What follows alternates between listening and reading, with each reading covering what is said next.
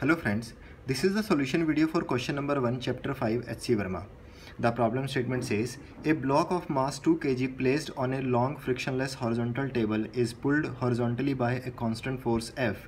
It is found to move 10 meter in first 2 seconds. Find the magnitude of F.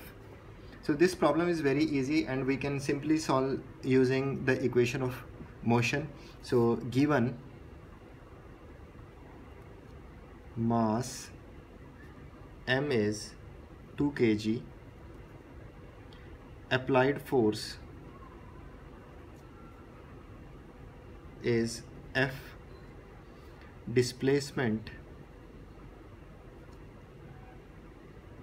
is 10 meter, and the time taken for this displacement is 2 seconds.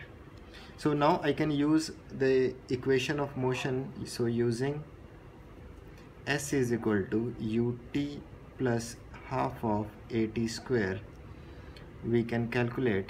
So the displacement is 10, so 10 is equal to u is 0 because the box was initially at rest, so u is 0, so this will become half of acceleration. We have to find out t is 2 seconds, that means 2 square, so this will become a is equal to 20 upon 4, that means 5 meter per second square.